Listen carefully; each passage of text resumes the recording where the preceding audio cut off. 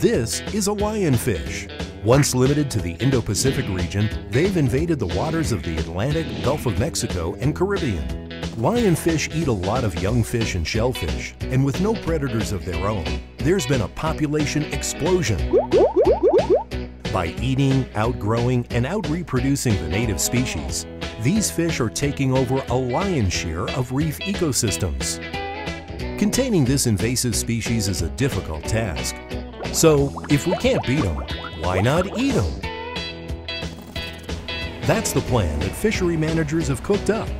They have started a campaign to urge fishermen and restaurateurs to catch lionfish and put them on menus. This may be the only way to slow the population explosion and save local fisheries from disappearing. As a part of that effort, NOAA and other organizations have set up lionfish derbies. These team competitions have scuba divers and snorkelers taking to the ocean with spears and nets to collect as many lionfish as possible.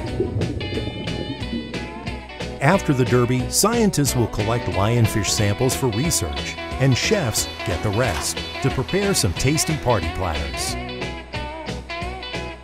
Lionfish can be prepared to anyone's taste: deep-fried, blackened and sautéed, and even made into sushi.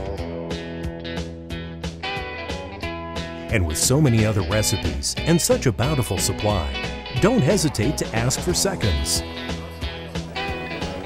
Eating lionfish is a catchy and delicious solution to the population problem. So why wait?